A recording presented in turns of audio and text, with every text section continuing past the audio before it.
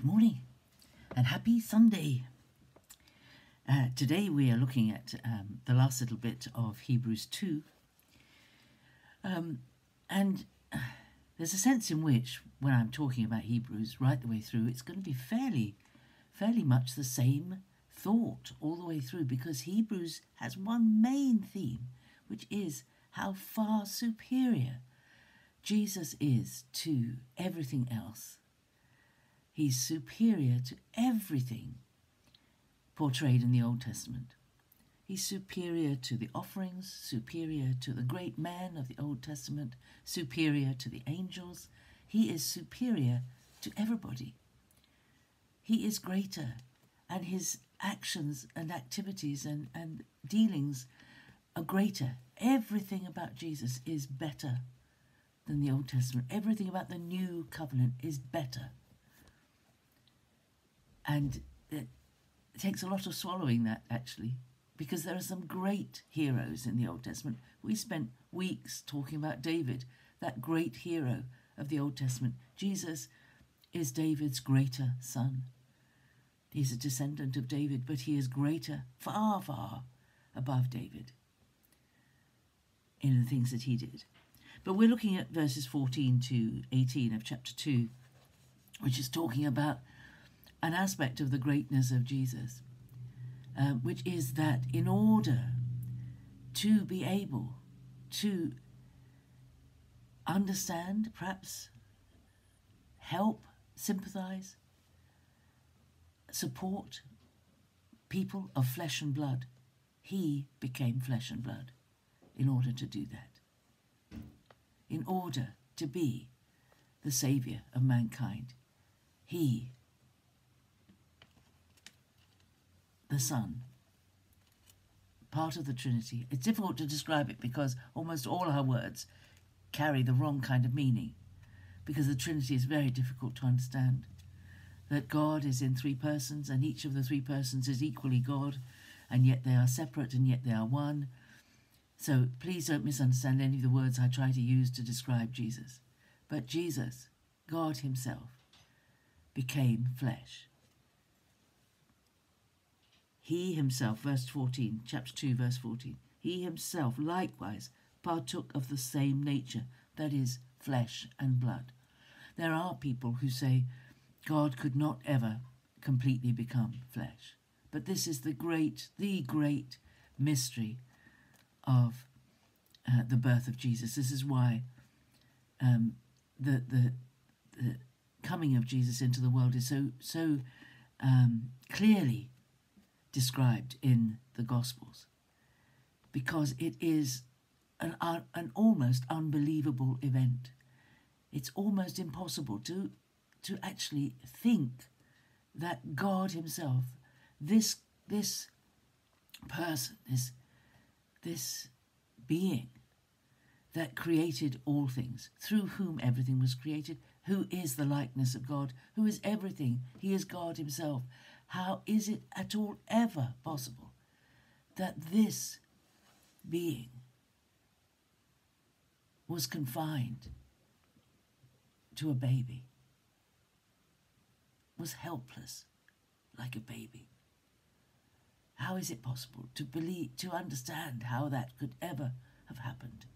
But it did, and it's why Christmas is, why the hymns and songs of Christmas are just full of such amazing words. We're so used to them, we know them by heart.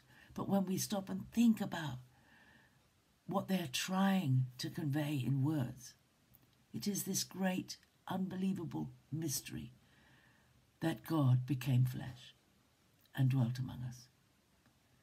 That God became flesh.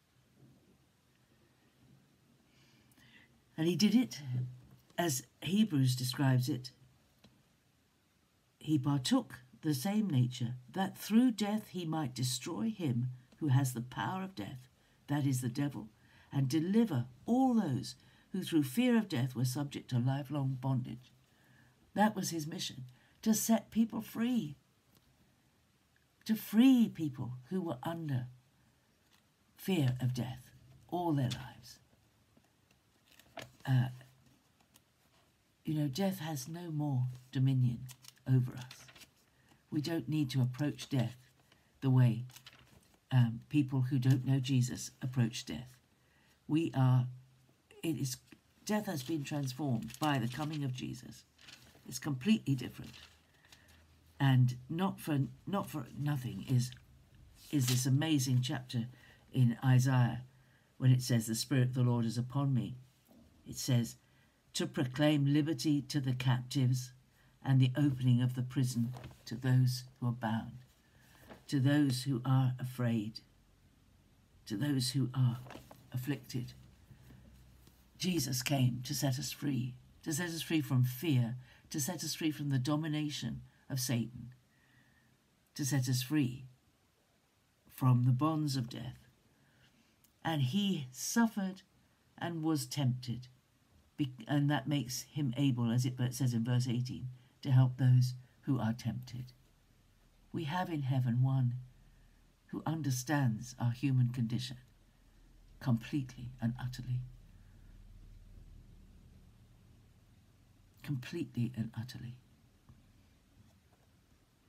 Someone described it years ago as a lovely little illustration. You've probably heard it, but it's a nice one to think about. That Jesus coming to this earth could be illustrated as, if it was possible, as this little fairy story. There's this huge barn, and this bird has flown into the barn and come in through a very small aperture, and even with the doors open, the farmer can't persuade the bird to come down from the rafters of the barn and fly out through the door.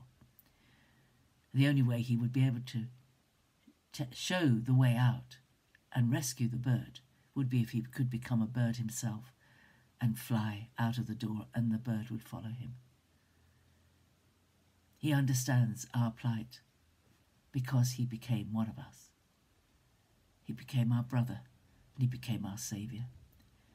And this magnificent, almost unbelievable action of God to place himself within his own creation in order to redeem it is astonishing.